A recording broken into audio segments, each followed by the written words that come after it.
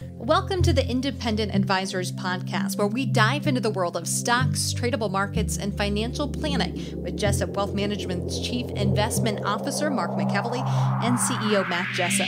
You'll hear tips, tricks, and strategies to address your financial well-being, and most importantly, conveyed in a way that everyone can understand.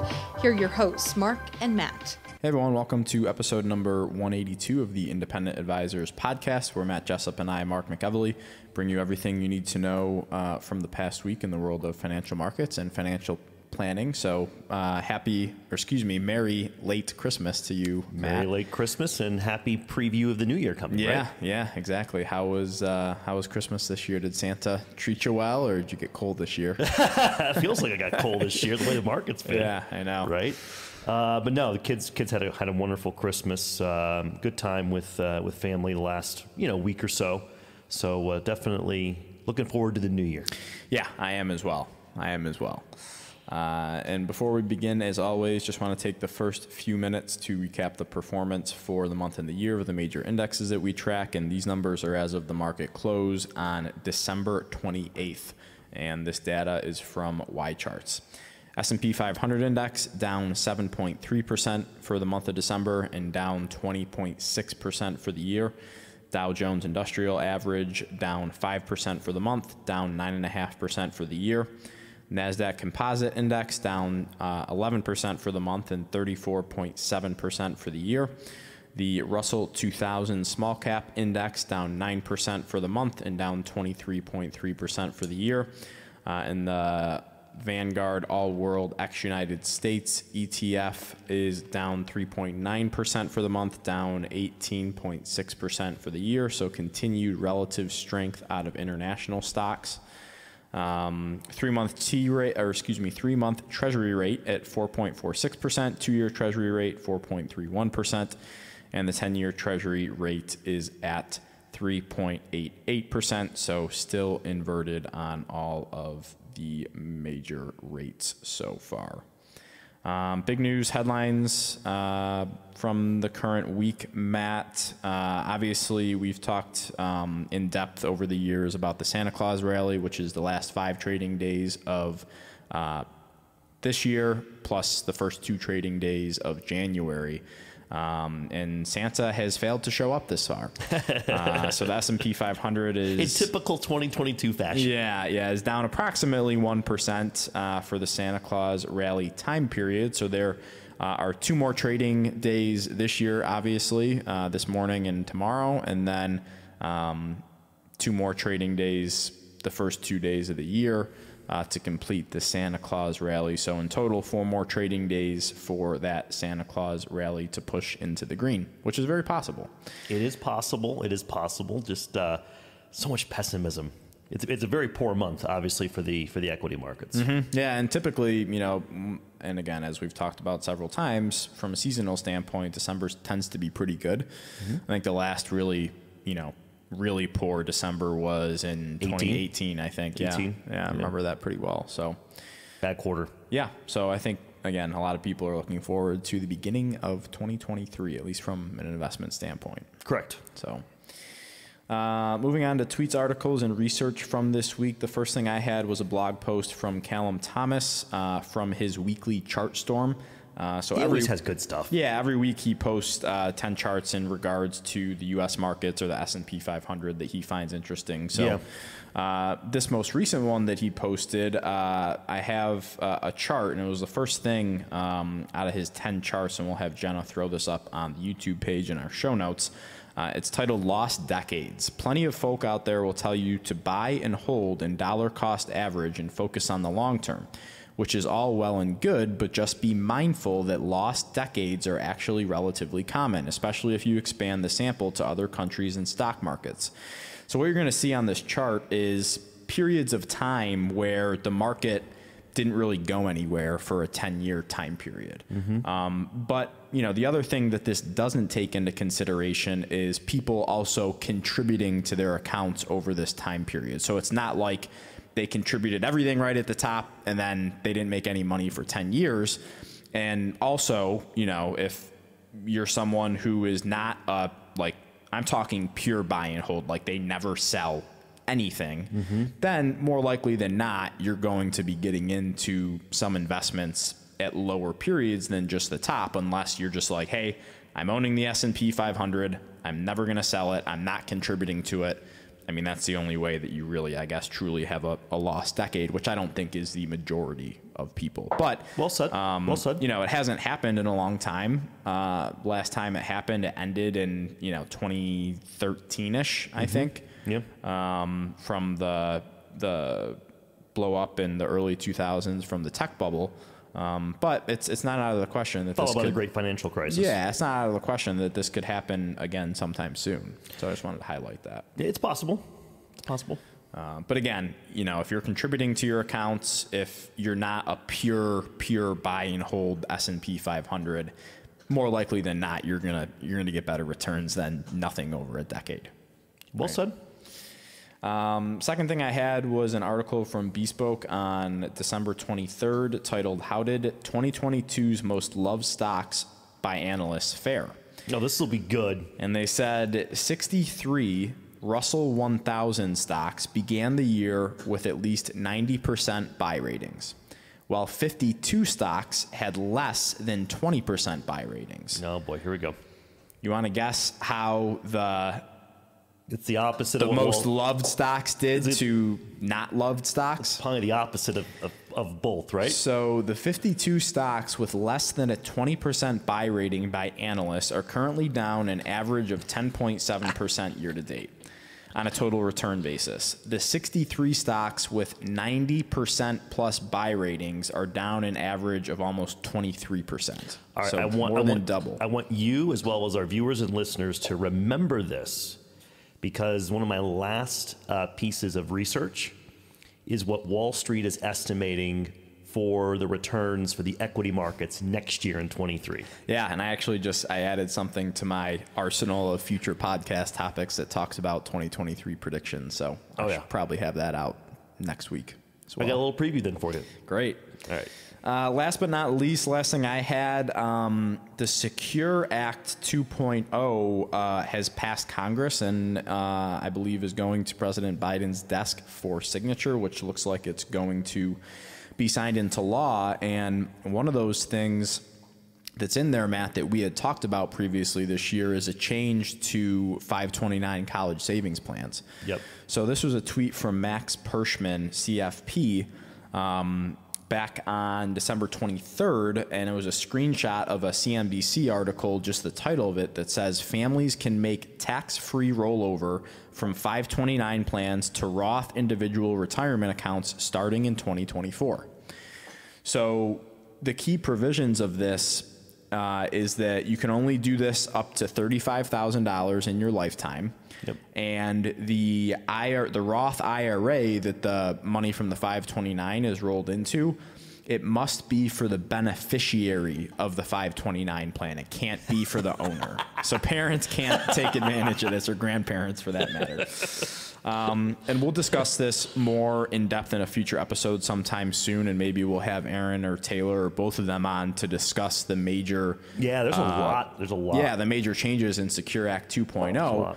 But I think this is something that's huge for people because, when people are deciding whether or not to contribute to 529 plans, the biggest question mark that we have that comes up is like, well, what if my kid doesn't go to college? Or what if my kid gets a scholarship and they don't have to touch the 529 plan? Yes. In a lot of instances, I mean, obviously it's transferable to family and whoever really, but in a lot of instances, people are kind of stuck unless they want to pay a penalty and pay taxes, right?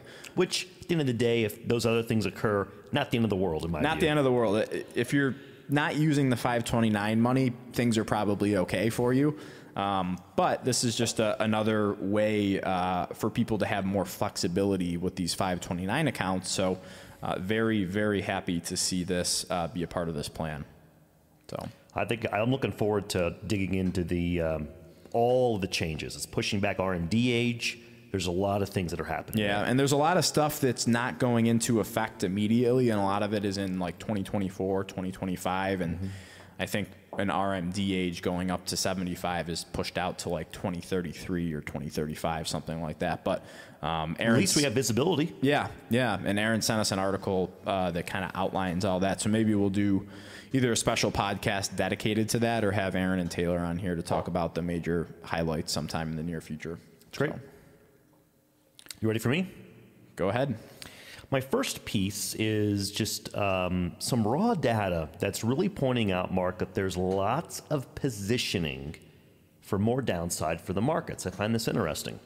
So the first source on this is a research firm by the name of Game of Trades on December 20th. And Jenna will put this chart up for our viewers on YouTube. This will also be in our show notes. And what it does is it goes back to about 2013. And it shows, in essence, the number of put to calls. So in essence, option trades where people are indicating that the market could go lower or they're betting that the market's going to move higher. And we are seeing kind of record levels of betting to the downside most recently. Right. So if you're looking at this graphic, the higher the number, the more people are putting on protection that are betting that the market's going to go down. Correct. And then as I had this piece of research teed up for the podcast, 2 days later, Bespoke Investment Group, they had the same data, Mark, but they went back to 1997. So now Jenna will put this chart up to get even a larger kind of viewpoint. And when you look at this chart, and viewers will see it as well, what do you notice going back over 20 years on this chart? Yeah, that when you get, elevated levels of, the put-call ratio, markets tend to rally. But the caveat is this year where, it's gotten to those levels where fear is really high and we're still going down, right? Exactly. So, we're pushing up, way up on levels that we really haven't seen before. And, I think that people are probably like, well, Matt and Mark, you guys have been talking about this for several months now, and the market's still in a downtrend, and I get that and I understand that, but at some point something's got to give. Yeah, I just want to throw it out there that I think 2023, and this is going to be my big takeaway on this. Join in the predictors and forecasters. 2023 is going to be a year that if you are to miss out on even 5 to 10 of the best days, we don't know when those are going to occur in 2023. We miss out on 5 or 10 of those, I would argue that will it could make up over half of the returns next year. Just those upwards of 10 best days. Yeah. So I think it's going to be really interesting. I think that this is a market that is really, really challenging to time on a shorter term basis. Yeah, and those quote unquote best days happen when you have a large amount of people that start throwing in the towel, right? That's They're right. like, hey, can't take this anymore. Yep. And the more and more we see of that, makes me think that we're getting closer and closer. And I know a lot of the things that we're talking about today, it seems like we've been talking about them all year, which a lot of the things we have. That's right. But again, these things will resolve. It's just going to take some time. So it's a perfect segue. So my next piece is from Brad McMillan. He's Commonwealth Financial Network's Chief Investment Officer. And he had his 2023 economic and market outlook he released on December 21st. And I want to remind our listeners and viewers that if they would like to follow his blog, all they have to do is go to the Independent Market Observer. That's his blog. And he usually has updates about at least once a week, but sometimes twice a week. This is the summary that I would like to share with our viewers and listeners from his 2023 economic and market outlook. Here we go. First, will 2023 be another tough year? He says, I don't think so. He thinks the U.S. consumer should remain strong. Feels like a recession is likely, but he thinks it'll be shallow and short as long as the labor market holds up. Said that the damage to the markets in 2022 is real, but heading into 2023, the markets are fairly priced, in his opinion, and interest rates are near where they will eventually peak as well, he said. Again, his opinion. He said that earnings continue to be a concern for the market, but thinks the economy will continue slogging along, and that's the exact word he used. Do you like that word? It's good. Slogging. Yeah. Said that he can't say how good of a year 2023 will be, but he thinks it'll be substantially better than 2022, and that's a quote. Says that the fundamentals are sound and the markets are better than they look, and that is not a bad place to start the year. Yeah, and I think it's it's obviously, I don't want to say a better environment. We're in a very different environment than where we were to start the beginning of 2022, where valuations were still pretty high. The markets pretty much doubled off of the COVID low. And now we're in an environment where, we had a really bad year in the markets this year. Valuations are a lot cheaper than they were last year. Sure. Going into a pre-election year from a seasonal standpoint tends to be pretty strong. Mm-hmm. So I think it's not a hard argument to make that going into 2023, there is much more upside. And given the fact that markets usually aren't negative 2 years in a row, they happen. We talked about that last week, I think. Sure. But I think there's a lot more optimism going into 2023 than there was going into 2022, just based on, market fundamentals and certain events that have happened. But I think the major argument going into 2022 was the same argument we've been talking about for the past 5 years, that valuations were insanely expensive. In comparison to history. In comparison to history. Yep. And that has still come in. I think we're still, above average. And we've talked here before about, maybe markets justify higher valuations these days because companies are more efficient. And we're still comparing, times from 30, 40, 50 years ago.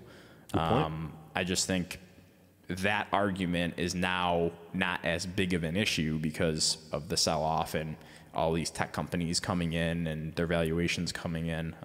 So I think I agree with him for the most part that, there is a lot more possibility of optimism for 2023 with the caveat that anything can happen. Absolutely. Well, the final thing is, Wall Street tends to be, they can get on the bandwagon on different themes, right? So my last piece is Wall Street is pretty negative on 2023, Mark. So the source of this is Compound Advisors on December 20th. And then now Jenna's going to put up a chart for our YouTube viewers, for our traditional podcast listeners. We'll verbalize it, but I would recommend you look at this. This goes back to the year 2000. And this sources underneath it is Bloomberg. And it shows Wall Street strategists, their average, they combine all of them and have their average for what they think the next year the S&P 500 is going to do. And you can go back in time and kind of see what their predictions were. And this is the first time since 2000 that on aggregate, Wall Street's thinking that next year is going to be a negative year. It's crazy. And what's interesting to me is what this says to me is Wall Street is kind of throwing in the towel. No one wants to put their neck out there and make a call that next year is going to be a good year. Right. And that's telling to me. It's very telling to me. Yeah. And I think, the article that I read today was along the same lines here. But yeah, if you look at this chart, over the past more than 20 years, there's never been a consensus estimate for negative returns. Right. You combine it with all the negativity out there, and there's a difference between how a lot of these stocks are trading right now and their underlying fundamentals, and at some point something's got to give. Mm-hmm. I would actually think I would rather see this though than absolutely. If they were like, I'm not complaining. The market's going to do 20% and everyone thought that. I'm not complaining about this. Yeah, but I definitely think it's very interesting that no one wants to stick their neck out right now. That makes sense. I'll do it. Not that anyone cares or anyone should care or the market thinks cares what I think, but I think it's going to be better than people think. I'm on the same page with you. So back to you. Moving on to the financial planning topic of the week. This was an article written by Alan Roth on AARP. AARP. Talking about, and I don't mean to be a Debbie Downer here, but talking about financial moves you must make when a spouse dies. Okay. So he starts off by saying, simplify your finances by decluttering the number of accounts you have and make sure both of you meaning both partners, are partners in your financial matters so that the other isn't left clueless. This also protects both of you in the case of cognitive decline. Make sure your spouse knows your wishes and write them out in the appropriate estate planning documents, such as a will. Step 1 is to learn some basic terms of the estate administration process and get organized. You are likely the personal representative, meaning it's your job to administer the estate. And to do this, you'll need several important documents. Be sure to get 5 to 10 original death certificates. Financial institutions and others will need to see them before they can do anything for you. So do you want to talk a little bit about that more in depth, Matt? Because I think there's, a misconception that, if I'm the POA on somebody and they die, that I can still do whatever with their accounts. But I don't think people realize that once that person passes away that you're POA for, that POA ceases to exist. Correct. So, quote unquote, legally, to be able to do anything with that account, you need to notify them of the person's death and get a death certificate over to them before that could be distributed to the proper beneficiaries, right? Correct. So just to reiterate what you said in my own words, when you have a power of attorney on somebody, you can transact the powers that are written in that POA up until when the person is no longer with us. So if the underlying individual passes, your ability to exercise any sort of financial decisions cease to exist.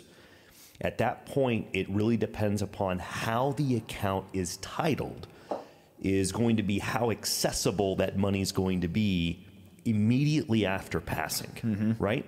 So if there are named beneficiaries on the account, tends to be a relatively quick process, right? If you don't have named beneficiaries and it has to go through probate, that money could be tied up and locked up for upwards of 6 months, right? Yeah, and I think the common misconception, again, is that, hey, if my partner dies, I'm able to access that money and pay for funeral expenses and other things right away, and that's not the case. Because if it is in your deceased spouse's sole name with no like named IRA. beneficiary, right? With no, and you're not the beneficiary immediately of it, direct transfer, you're exactly right. Yeah. Exactly right. And still, even if there is a named beneficiary, because it takes time to get the death cert, I'm talking like within days after their passing. Some people, I've talked to people that are like, hey, I need to get money out. And we're like, hey, we have a fiduciary obligation, and we let our custodian know, hey, this person has passed. So they restrict the account, they lock it down. Absolutely. Until we get a death certificate, and then we're able to move that money according to the beneficiaries. It's usually a couple of weeks before, usually at least a week before they get a death certificate, sometime multiple. During COVID, it was a long time. And then you had processing time, to process, move the money to the beneficiary, get the money they need. It's quick at times, but maybe not as quick as people think. Yeah, definitely. If you have named beneficiaries, definitely a lot quicker than the probate process. Yes. I'm glad we talked about that. Yeah.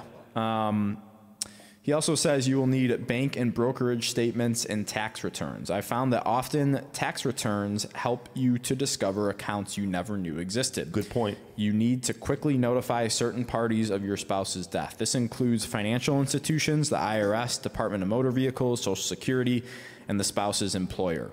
Cancel accounts for recurring services or products in your spouse's name if you are not using the service or the product.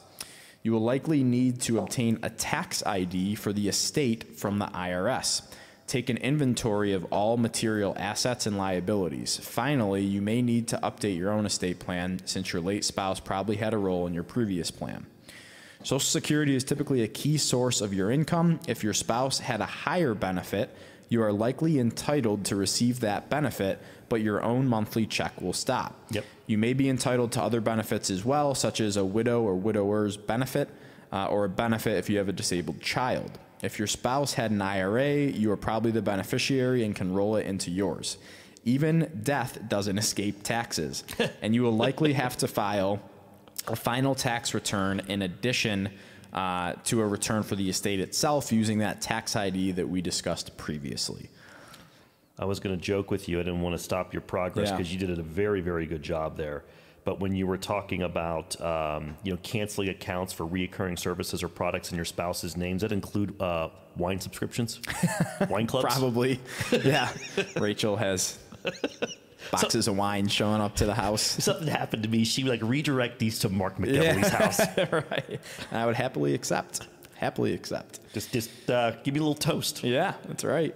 So it's, again, we never like to talk about death or talk about anyone's mortality really, but it is an important conversation to have. And, me and Kenzie have had this conversation, and, just because I'm in the industry, she likes me to handle all of the finances and everything. And, sure.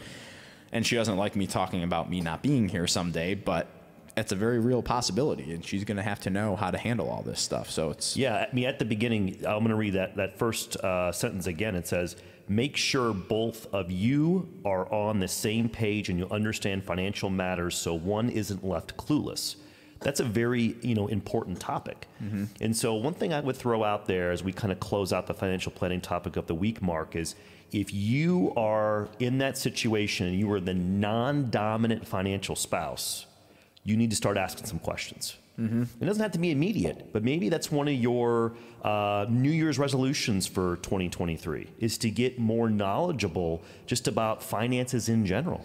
Yeah, and it's a lot of this stuff is not as hard as you think or as hard as people think. A lot of it, yes, it is. A lot of it's really complex, but the majority of it, I think, if you talk to somebody that's in the industry or talk to your other spouse about it, you'll be able to grasp it. And you just need to know a high level overview of what some of these things are. This is where the money's held. And I think that's the biggest roadblock for people is they just automatically think that I'm gonna have to spend so much time on this. It's really gonna be hard to wrap my head around it. Yep. I'm not gonna understand it. So they just kick the can down the road.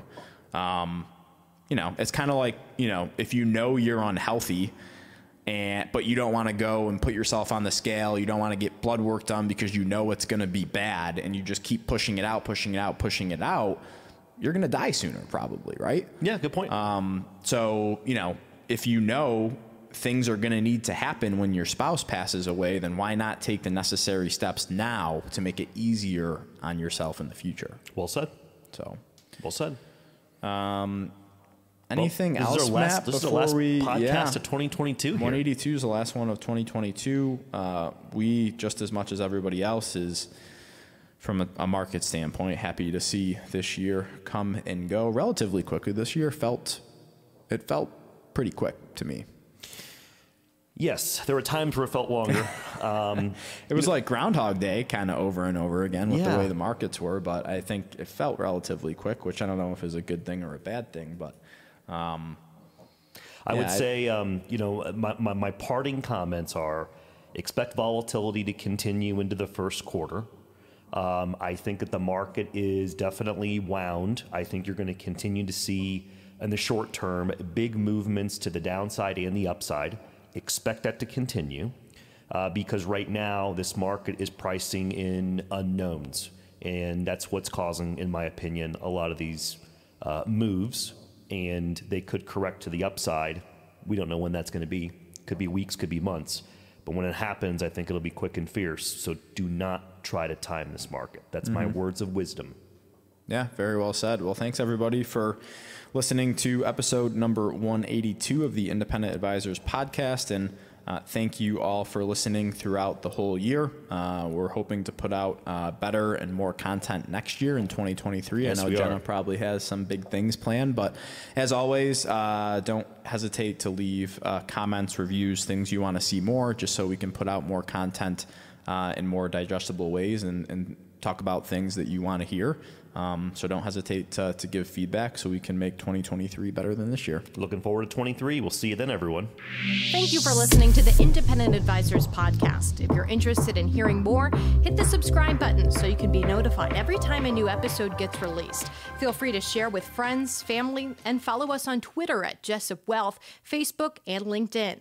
Mark and Matt will continue to share beneficial information on these social media sites. Also, check out the podcast tab on their website. That's www.jessupwealthmanagement.com. There you'll find links to every episode of The Independent Advisors. Have questions or topics you want to discuss on the show? Message us on Twitter, LinkedIn, or send an email with the words questions and topics in the subject line to inquiries@jessupwealthmanagement.com. We'll talk about it right here on the podcast. Certain sections of this commentary may contain forward-looking statements based on reasonable expectations, estimates, projections, and assumptions. Forward-looking statements are not guarantees of future performance and involve certain risks and uncertainties which are difficult to predict. All indices are unmanaged and are not available for direct investment by the public. Past performance is not indicative of future results. This podcast is provided for general informational purposes only and does not constitute either tax, legal, or financial advice. Although we do go to great lengths to make sure our information is accurate and useful, we recommend you consult a tax preparer, professional tax advisor, financial advisor, or lawyer regarding your specific circumstances. Investing involves risk, including the loss of principal. No strategy can guarantee any objective or goal will be achieved. Advisory services offered through Commonwealth Financial Network, a registered investment advisor.